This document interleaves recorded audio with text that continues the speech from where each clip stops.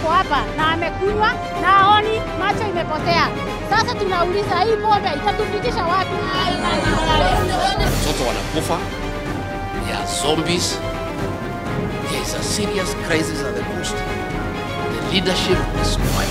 Pale inawekwa, muangalie tena pale inawekwa itolewe na matiramu. Mimi na mtoto ambaye hana macho na madigiri na hawezi akaenda kazi.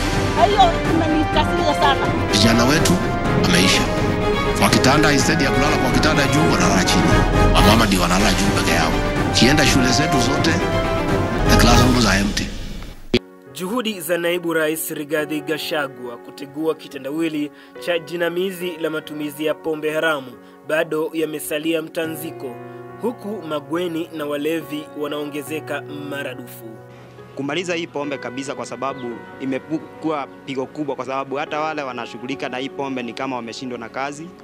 Kwa hivyo ningeomba serikali kuu iingilie kati hii maneno, iweze kushughulikia hii pombe ambayo imetuacha sisi watoto bila mzazi mmoja na pengine wengine wameachwa mayatima. Leo tulikuwa tunaomboleza kifo cha vifo vya wale ambao wamekufa baada ya kunywa pombe haramu 15. Hivyo basi tulikuwa na ibada ya kuomboleza pamoja na watu wa familia zao, na tumekuwa na ibada nzuri, ingawaje imekuwa na huzuni mwingi kwa sababu ya jinsi hawa ndugu zetu walivyoaga.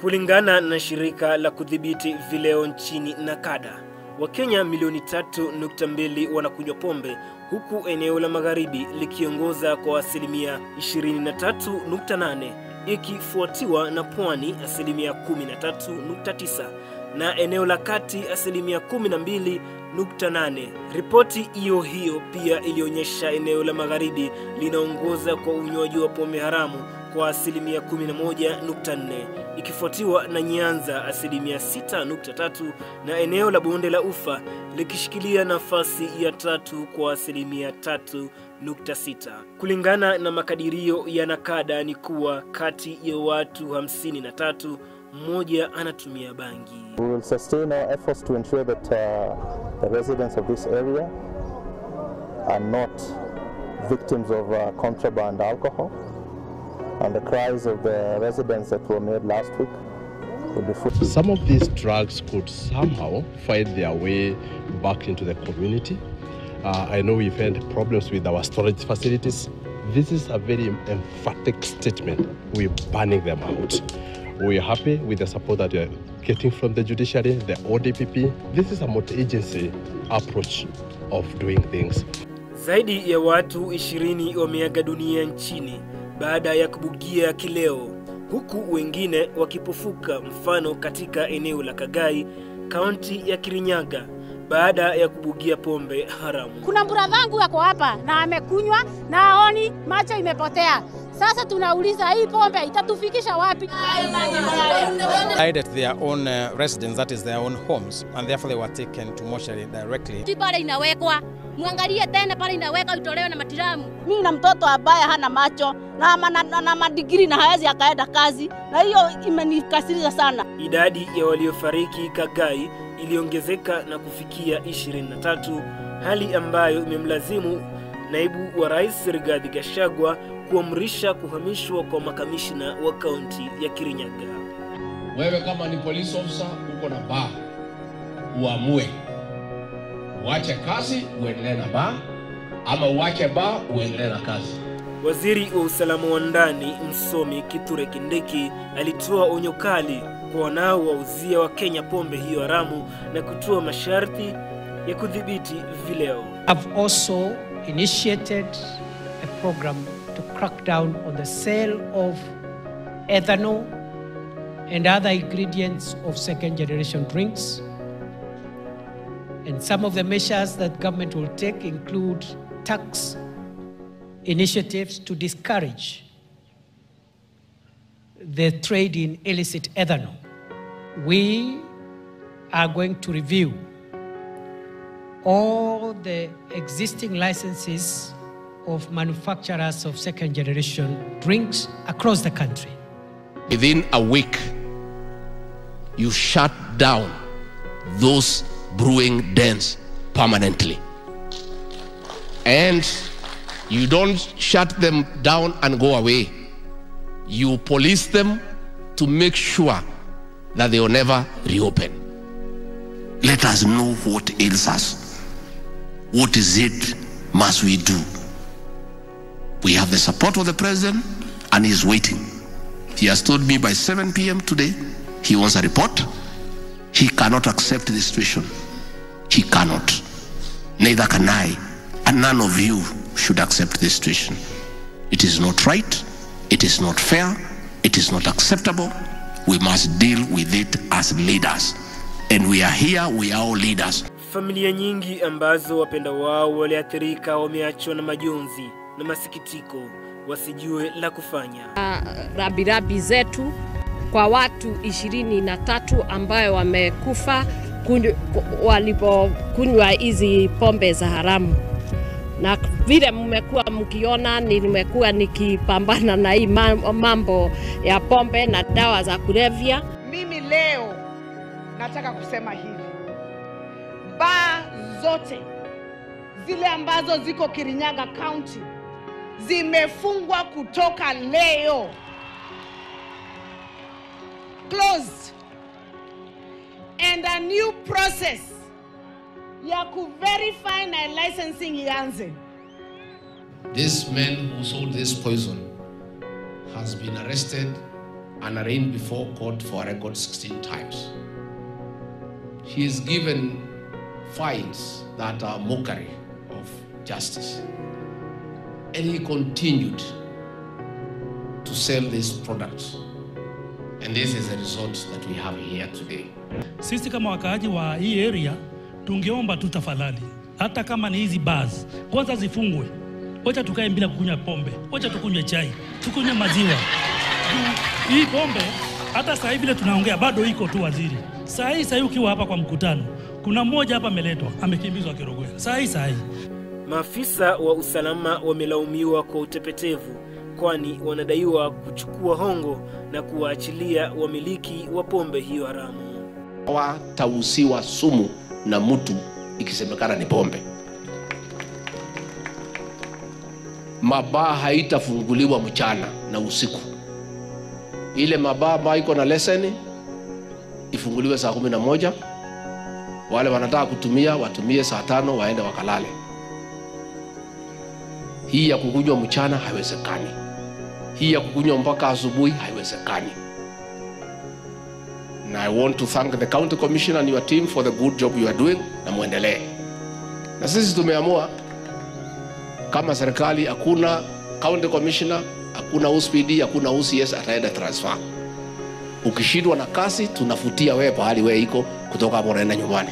Jumatano ya tarehe 26 Februari mwaka huu, Rigathi Gachagua aliandaa mkutano wa pamoja na wadau Pwani, akitumia fursa hiyo kuhamasisha umma dhidi ya matumizi ya pombe haramu. Rigathi alichukua fursa hiyo kuwalaumu viongozi wa Pwani kwa kuzembea na kutolizungumzia swala hilo. Tuko na sisi hiyo pale Samata.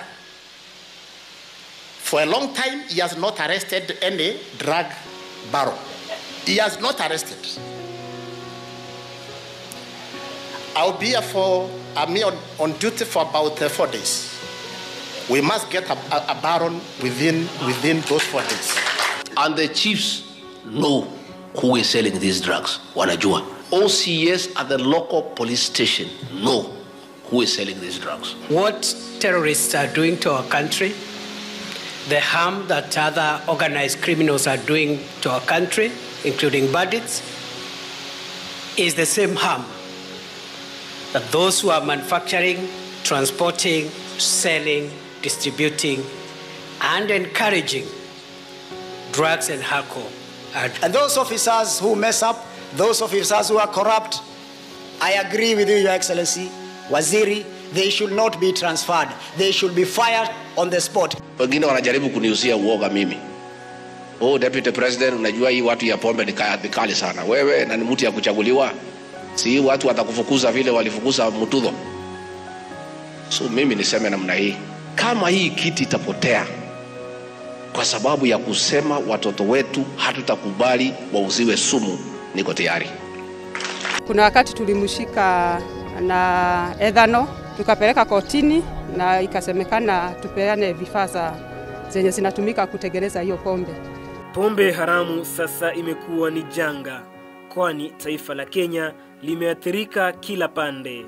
Wale watu wote wa madawa ya kulevya na wale watu wote wanalisha vijana wa Kenya pombe haramu ambayo ni sumu, inaharibu maisha ya wananchi na inaleta maafa katika taifa letu la Kenya.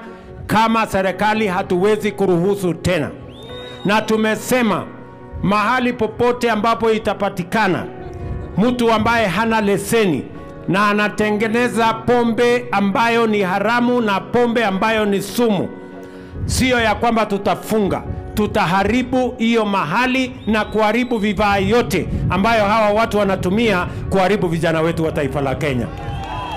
Utepetevu wa maafisa wa usalama umepelekea jinamizi la pombe haramu kukithiri, sio tu kwa watu wakubwa bali pia kwa vijana, kwani wanafunzi wengi sasa wanabugia pombe aina ainati bila kujali madhara yake. Nimemwambia naibu wa rais, nimemwambia Profesa Kindiki, nimemwambia IG na watu wote wa serikali kwamba hakuna nafasi tena ya kulisha watoto wetu madawa ya kulevya ama pombe haramu ambayo inatuletea hasara katika taifa letu la Kenya. Hata kama vibali vimetupuliwa mbali, kuruhusu mchakato mpya kuendelezwa. Vijana wengi wanahangaika kwa hii dunia. Vijana wengi hata kusimama ni shida. Vijana wengi hata kusimamia familia yao ni shida kwa sababu ya mambo ya pombe. We will not agree as a nation to lose a whole generation to drugs and to alcoholism. Ni vema tume ya utumishi wa polisi NPS kufagia maafisa tepetevu ili kuleta nidhamu katika utendakazi. For avoidance of doubt, bars will open at 5 and close at 11 p.m. The rest of the time, let us go and work. Let us go and build houses. Let us go and provide shelter for the Kenyan people. Mimi nataka niwaambie jameni, hakuna mtu atakufa kwa sababu hajakunywa pombe. Na kama kuna mtu atakuwa mgonjwa kwa sababu ya kukosa kunywa pombe, tutampeleka hospitali for free. Langu jina ni Gabriel Mokoma na haya ni makala ya Upekuzi. I am telling my viewers both in Bololo and countrywide, internationally, we subscribe to this channel. It's a nice channel. Hello, welcome to the Gabriel TV, and please subscribe to this channel because we are going to do big things. Just leave your comments, like and subscribe to the channel. And welcome to the Gabriel TV show. Please subscribe, make sure you like and share this video. They can have more subscribers. I'm in the Gabriel show. Remember to subscribe and like down below. Welcome to the Gabriel TV. Make sure you subscribe, comment, share. Hello and welcome to the Gabriel TV. And this is the Gabriel TV.